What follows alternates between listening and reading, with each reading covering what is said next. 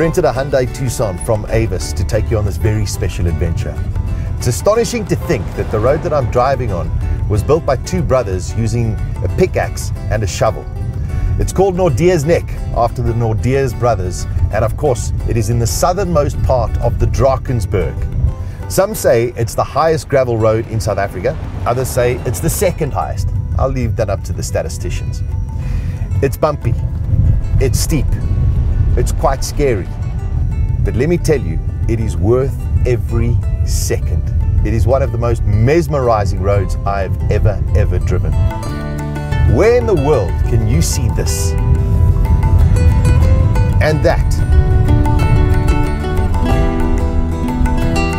and then meet up with the local traffic? If there's one thing you do, you have to drive Naudes Neck in the Eastern Cape of South Africa. It's well worth it.